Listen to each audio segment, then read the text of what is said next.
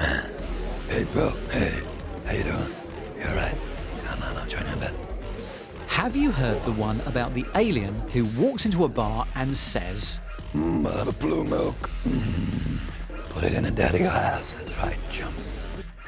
Now, as impressive as this bizarre setup looks, these motion capture suits and stages are actually the standard way that Industrial Light and Magic uses actors to give realistic movements to computer-generated principal characters. Not what he said.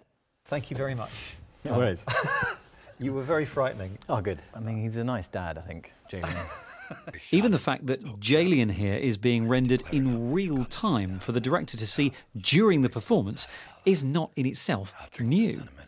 I remember back in, I think it was 2007, I went to ILM in San Francisco. I wore the ball suit and they turned me into a green alien live right there in the studio, and I was absolutely blown away by it.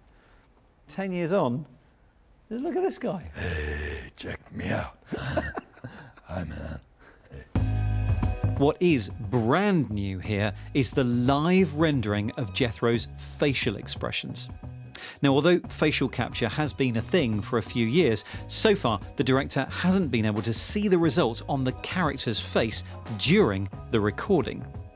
You know, our big focus was around the face and being able to capture the face at the same time as the body, and we can determine what expressions are happening each frame, and then directors can see that live and make decisions on if the character is working as a character, whether his expressions need to change in terms of the model.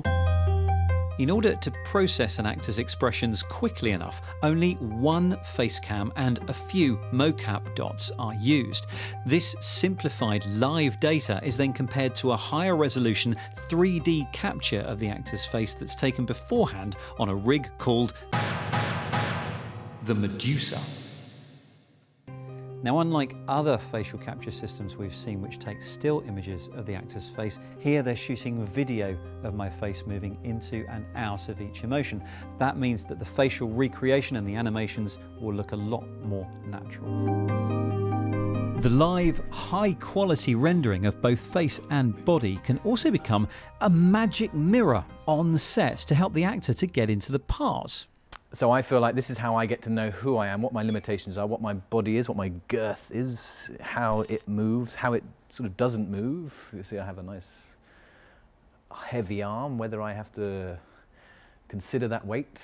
And I guess it really does make you move differently when you're on set if you're playing a half-ton alien to you being a svelte young man. It totally does, as long as I engage my imagination, because if you can see, I'm totally beautifully, in a way that Jalian can't. My wetsuit moves in a way that maybe that arm and that outfit doesn't move.